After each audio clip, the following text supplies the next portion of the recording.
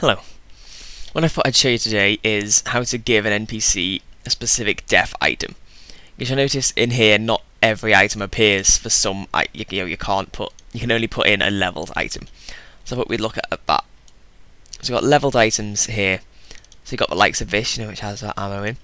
Let's say you wanted to make. He was wearing power armor, and you wanted the power armor to only appear when he died. So if we right click new, and then here we go new, and now you can select any item you want. So let's go for armor. Let's make it armor combat. I mean, it doesn't really matter what it is, it can be anything. And we'll go call it my leveled item, and chance none you should put 0, because then you want to make sure there's no chance nothing will appear. So PV calculated result, power armor, combat armor even. We're going to hit OK. So then you can go to NPC, find the NPC that you want to give a def item to, and now in the def item you can search my leveled item. OK.